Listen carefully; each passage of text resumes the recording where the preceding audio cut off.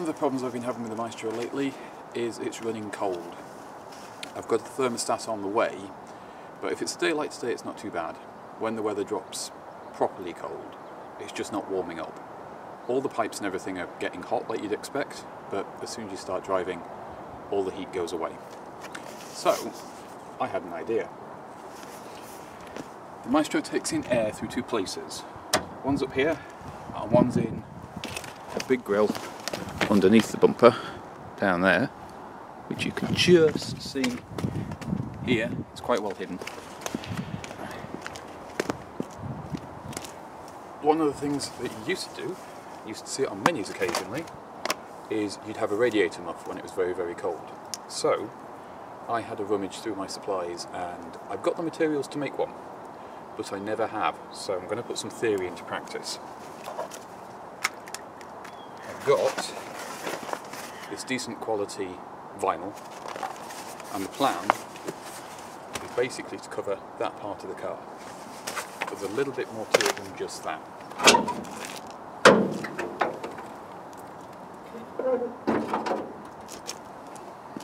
One of the trickier things for doing this on the Maestro is if you've got an older style car, you can easily get through the grille and this piece isn't too big. On the Maestro it's quite chunky, so I'm probably going to make it so that I remove the grille, which I think is these two screws at the top, and then I fit it to the grille, but I have a section in the middle I can open, so if I need the extra airflow I can do that without taking the grille off. Because your radiator is back here, and it's quite a big radiator as well for the size of the engine. But as you can see, the engine in here is tiny, and I think all that's happening is I'm just getting too much cold air, and it's just not letting it warm up properly. So I'm going to do some measuring and a little diagram, and I'll show you how that looks. Removing the grille really is just those two screws. That makes the design slightly easier. I was going to go very complicated, but now I don't have to. So what I'm going to do is make the muff to fit this. And there's various ways you can do this. The really, really easy way is a piece of cardboard and some cable ties, and you just do that. I wanted something a little bit nicer, and it's not something I've ever made before, so I thought it would be fun. So the idea, the leather or the vinyl that you use, this is to cut down on the wind shear, which is what makes your hands cold when you're on a bike.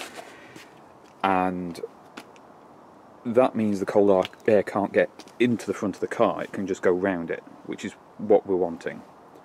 But if you just do that, it puts stress on the fabric and it can look a bit unsightly. So what we'll do is the vinyl will be the outside, and then there'll be a layer of padding in here, and then another layer of tough fabric like a cotton or a canvas or something like that. And I will put some eyelets in so that you can actually screw this onto the top of the grille, and then these brackets at the bottom, you can poke those through. So hopefully all you have to do with it is unscrew the two screws on the grille, and then this just fits straight over it.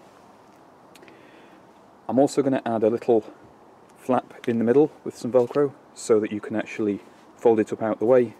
Save you taking the grille off, so if you find the car's running a bit hot, you can get that airflow running back through again. I thought this was going to be more involved, so I'm going to take this indoors where my sewing gear is, and I'm going to start putting that together. After a bit of a brainstorm and a look at how the grille works, I've got my to scale plan. The grille's actually quite small. It's only, well, there we go, 25.5 inches wide, 6 inches deep.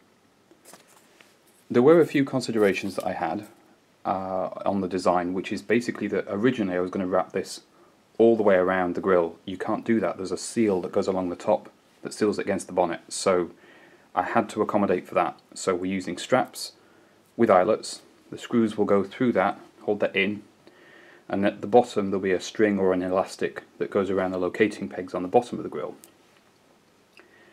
So to save removing the grill every time that you want to take this off, the centerpiece will be a separate flap and held up with Velcro at the top. I've got some very strong Velcro, it'll be fine. And then when you want it open, you can fold this down and these top two corners will go on these Velcro tabs at the bottom. So that will hold it open. And that should be fine. And then when I eventually want to remove it from the car completely, it's just a case of undoing two screws and removing it from the grill. So my next task is cut out all the pieces and get it all sewn together. Shouldn't be a difficult job. After a little bit of faffing about, I've got the pieces together that I want, and I've just got everything pinned. So, on this, that's the section that's going to open up, and that goes sort of, you've got your upright here, and it goes sort of, that section there will open up, which isn't a lot, and I know the badge is in the middle, but that's fine, it's all to do with controlling airflow. This piece is going to be the piece that opens up. I've got to cut the other layers for it yet.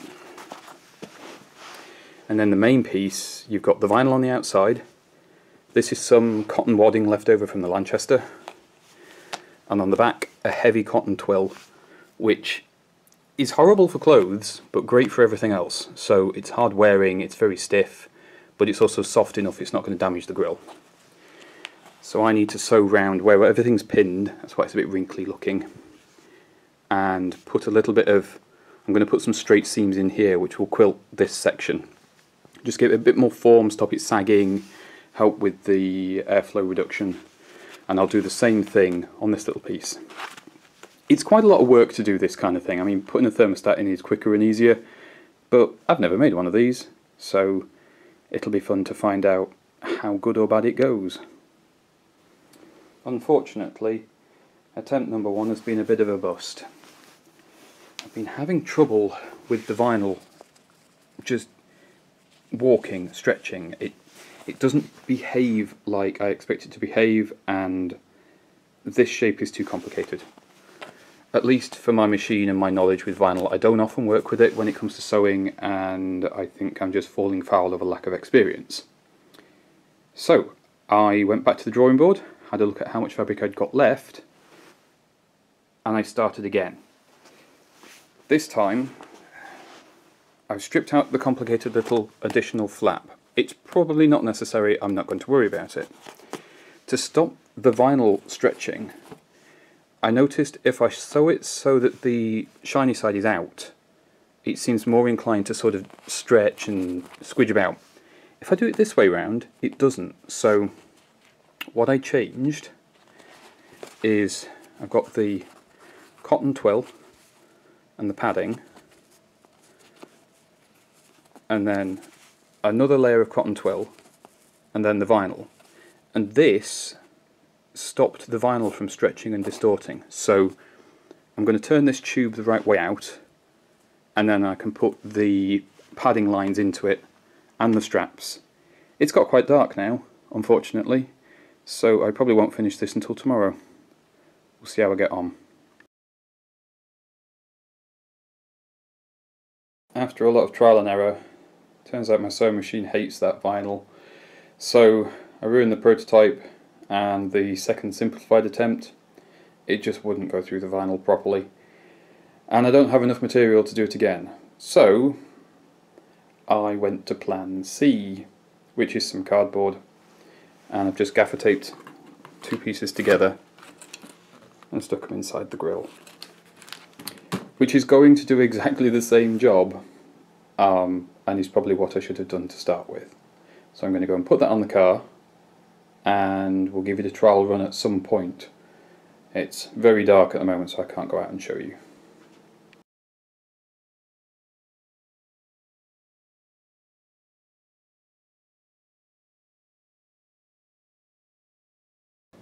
One of the issues that the Maestro's had pretty much since I got it is it runs cold, and I can't get it to warm up. You have to drive around quite a bit, and it gets up to about quarter gauge and no hotter. The heater's put out, I've got decent temperature all across the radiator in all the heater hoses, so it's probably the thermostat. Now, I've already had a go at making a muff, and I kind of failed at that. My sewing machine doesn't like the fabric, so I found the alternative solution of some cardboard, which I didn't want to do, but never mind. And the thermostat finally arrived, so I'm going to have a go at putting that in, and we'll see how smoothly this goes. Your thermostat lives here, I think. And I've already been warned that because of dissimilar corrosion, you have an issue with these studs getting stuck in this housing. So I'm hoping it doesn't come down to hammers, but there's only one way you ever find out. Helps if your ratchet goes the right way. I have no service history with this car, so I don't actually know whether or not this has been done. Well, they're coming undone fairly easily, at least.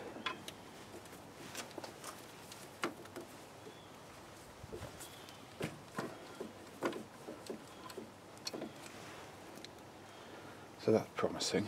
It's a bit cold today as well, my hands are a bit cold.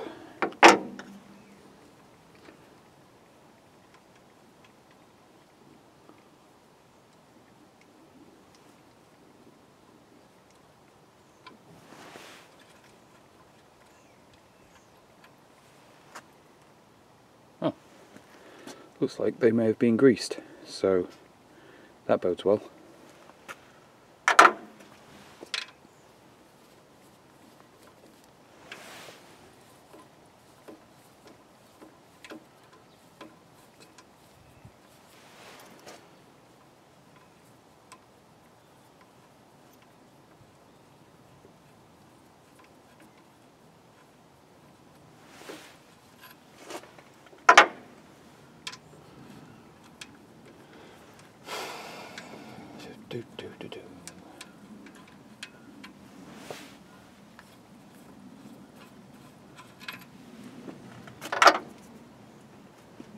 Right, I don't think I need to remove that bracket. I suspect this should just knock out. Oh yeah, wow. So much for that being stuck on. That was a surprise.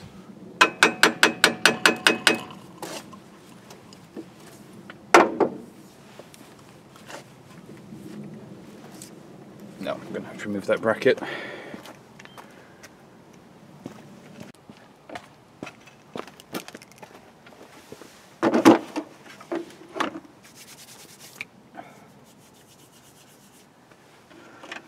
size do I reckon?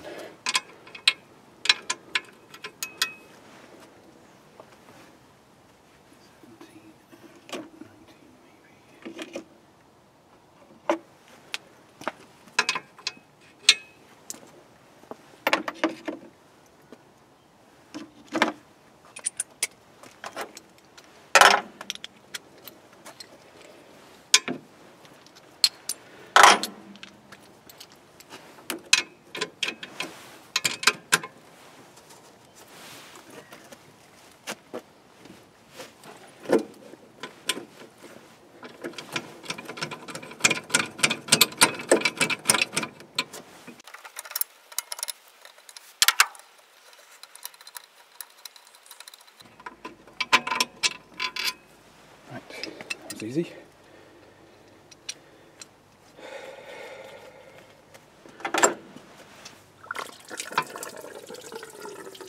Oh, that would do it.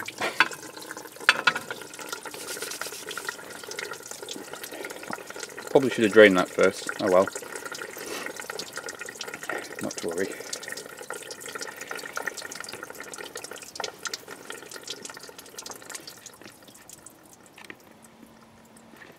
Can you see the problem?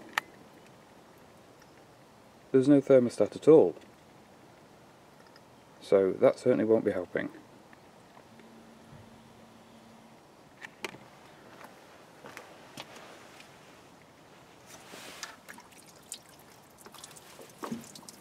Yep, there's nothing there.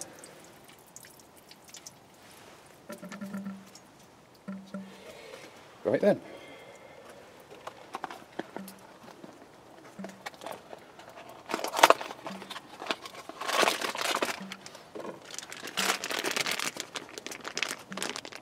the one I've ordered didn't come with a gasket or anything, so I might have to make one. But this is the one I've got. It's got a little jiggle pin in it, which is this little thing here. Now normally I just copy what I took out, but there's nothing to copy, so not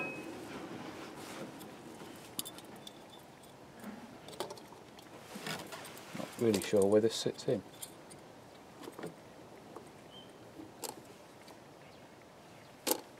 I'm guessing it sits in there. I'll go and have a look in the book just in case. Join me on the workbench. Bonnet of the Princess.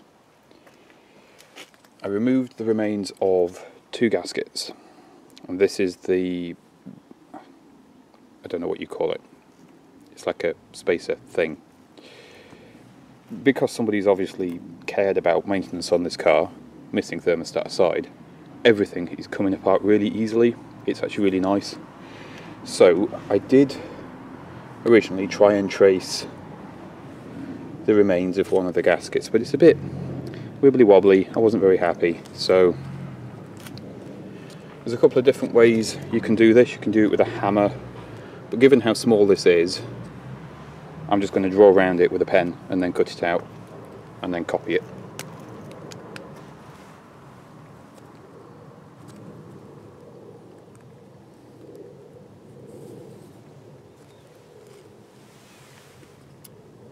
I was expecting the thermostat I bought to come with gaskets, but it doesn't, so it just means a little bit extra time doing this. Not the end of the world.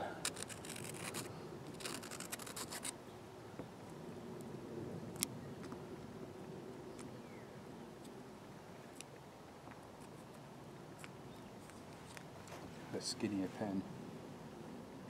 Oh well, this'll do.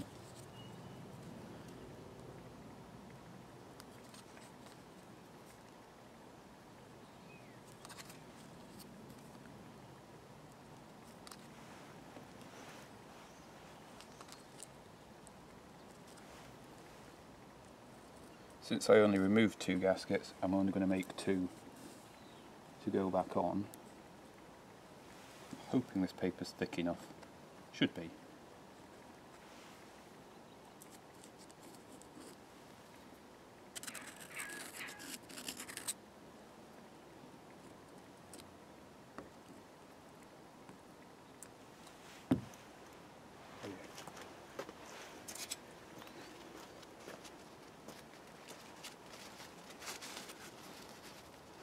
The advantage to them greasing everything means that things been very easy to come apart, but I made a mess of my pen.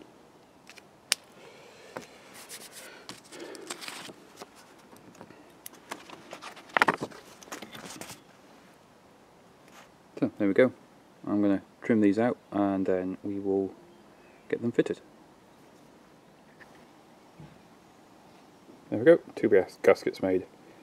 I haven't got any hole punchers, not the stick and hit it with a hammer type, so I'm relying on this trusty old thing, and I can't find the scissors I wanted, so I'm using some bandage scissors, but they're very good. They've got a pointy end and a blunt end. They work quite well, so I can now get this all reinstalled, and with a thermostat in the car it might actually warm up properly. That would be good. Right, I've cleaned up the thermostat housing and plumped the thermostat in. It has a little recess that it sits in, so you can't really get that wrong. And it fits nicely, which is good. I've also cleaned up the bracket, and you can't get this one wrong either, because it has a little recess in the thermostat side. So that side ends up being nice and flush. And that's, we'll have a gasket either side of this piece. And then the whole thing should bolt down, I hope.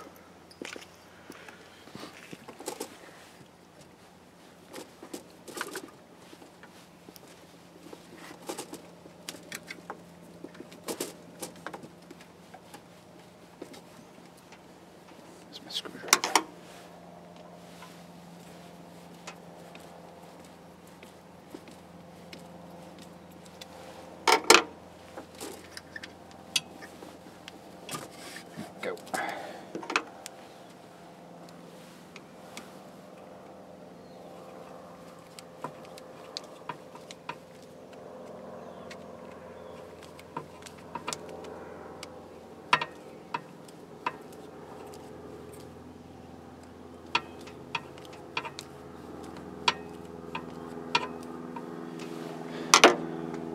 the other thing I did before putting everything back together, I've obviously cleaned all the surfaces off. I also put, where are we? Yeah. You get a piece of kitchen towel and just twist it around like that and drop it down the bolt hole. You don't need to push it or anything, and you just wicks all the water out. It stops you bolts doing stupid things when you put those back in.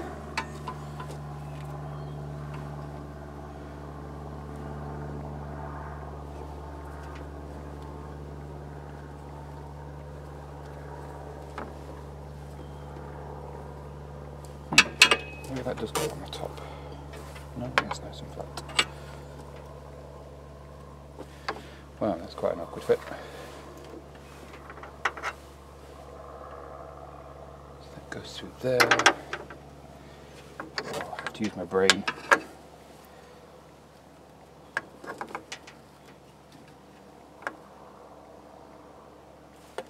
I think it would have been easier to do this with it out of that pipe.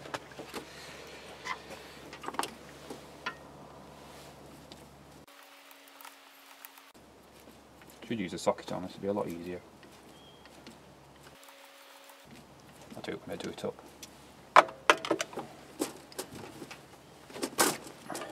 Right.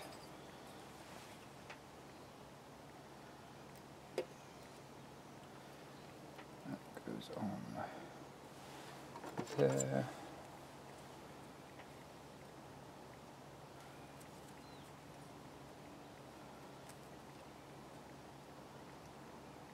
On there.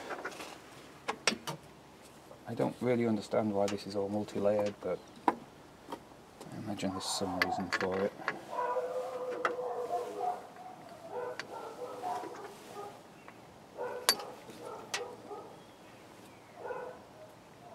Yeah.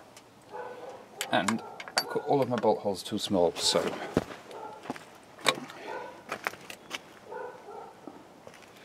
just need to open these up a bit. Got those holes enlarged, which I really should have shown you how to do. Okay, so gasket paper, hole puncher, one hole, but it's too small. So fold the gasket paper in half, but don't crease it, just fold it lightly. And, oh, this feels weird doing this. I'm stood behind the camera with my hands in front of it, so this is not going to go well. But you sort of go around you line your little hole, and then, hey presto, larger hole.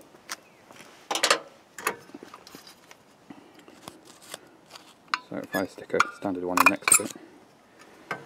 So there you go. And if you've cut a hole and you just need to make it a tiny bit bigger, that's the best way I know to do it when you haven't got anything other than a pair of scissors.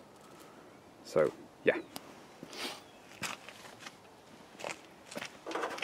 Now what I've done with the thermostat housing is it's in 3 pieces, so thermostat in the bottom, and then a paper gasket, and then that spacer thing, another paper gasket, and then the top piece. I found it easier to put the spacer and the top piece with the bolts and gaskets all together as one thing, and then put that on the car. The bolts seem to hold everything together sort of loosely, so you can get it all lined up.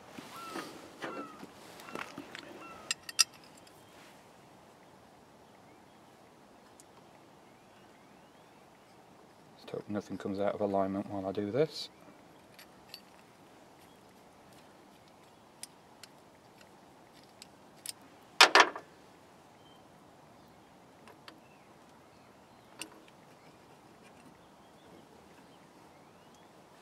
This does feel like a very odd solution to a very specific problem.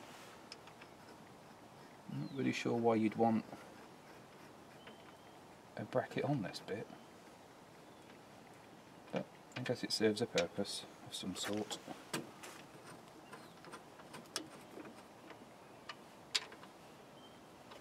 Finger tight. I always like to do things up finger tight first to make sure I've not cross-threaded things, especially when my hands are cold, because you just haven't got that dexterity that you would normally have can be very, very easy to make a hash of things. The camera's right where I want to stand at the moment. Wow, this is being annoying. There we go.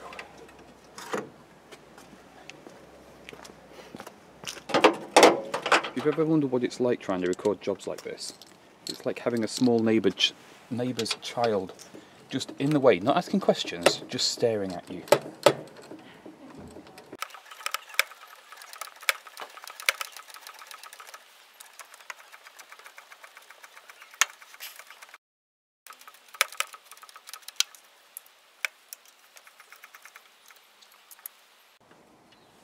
The torque setting I'm using feels about right. One thing I've learned over the years is torque settings are great on important stuff, but if it's just something like this, if you go to the factory torque setting, chances are it'll either leak everywhere immediately or you'll crack things. So I just go with whatever feels about right. Wow, that pipe's hard to get on now.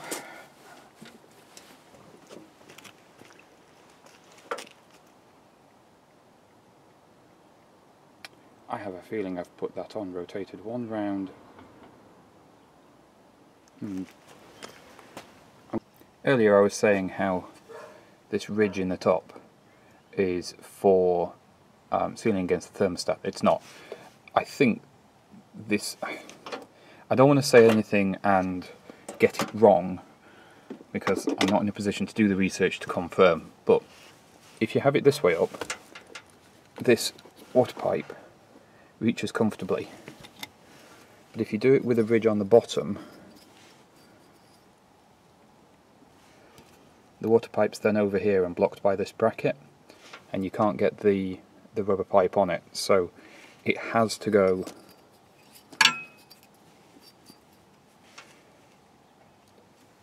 that way up. It can't go the other way because you can't get the pipe on if you do. So I assume that means in some applications you put the thermostat in the top and not in the block.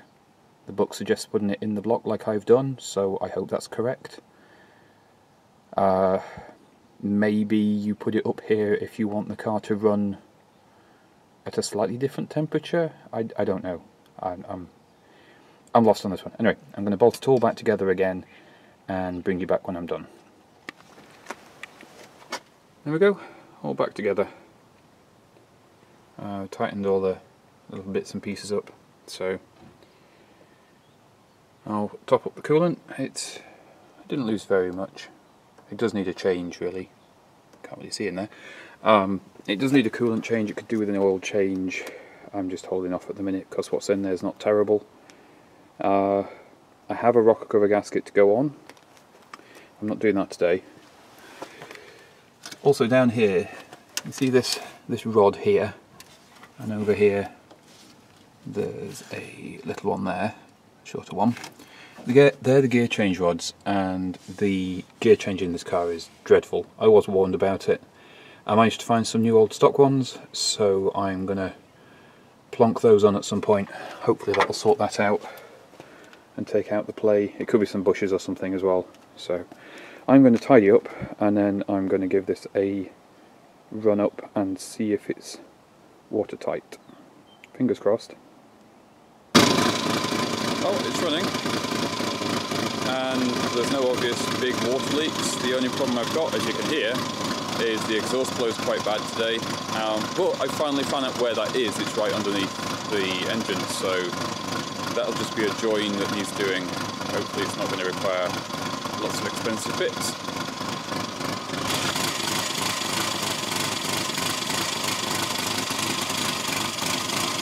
So what you can see coming up there, it's on full choke at the minute because it's very cold.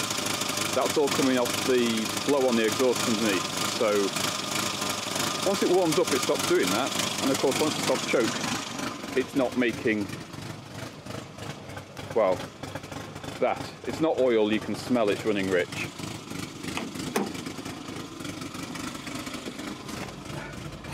the really good thing is the temperature gauge is actually moving at idle. And before, obviously, with there being no thermostat in, I was getting nothing at all. So I'm happier about that. That means the car will probably warm up more normally, which will be better for the car in general. And it means the heaters will actually be warm when it's cold. Because I've been driving around with gloves on out of necessity rather than style. So yeah, we're getting there. We're narrowing the problems down, and I did hit the odometer since I got the car, so I've actually done more than that since I got the car, and it's been fine. It's, you know, me fixing these things is just me being picky and wanting the car to be right, so it's not necessary. I could leave it exactly as it is, I could leave it without the thermostat. I just want it to be better.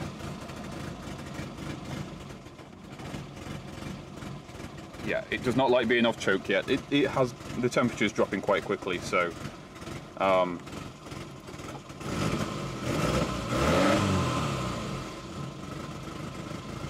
once it warms up, it is fine. It's not chuggy like this. I think the timing's off. I think it would benefit probably from new spark plugs, new leads, you know, the usual things. It would definitely benefit from having that exhaust fixed, so that's something to look into, maybe by somebody else, because I hate doing exhausts. So there we go. It's been a fairly successful job. I mean, I'm sat here watching the temperature gauge climb like it would do normally. I can't see any leaks from the housing. There was a lot of steam when I first started it because everything was covered in water from me not draining the system because I was being lazy. So after this, I can look at doing some of the other jobs I've got parts for. I do want to sort out the timing, I do want to check the valve clearances, new gasket, new rocker cover gasket, that sort of thing. So I shall see you in another video when hopefully we'll be making this car just a little bit better. Can't make it any worse.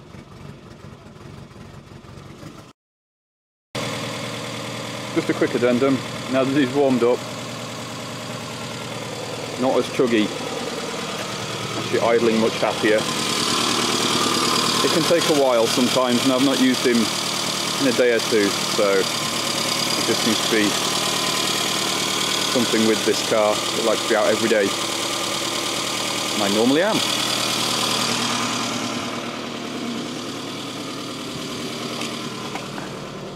Temperature gauge has been hovering around about a quarter, which seems a lot healthier, especially with it sat at idle.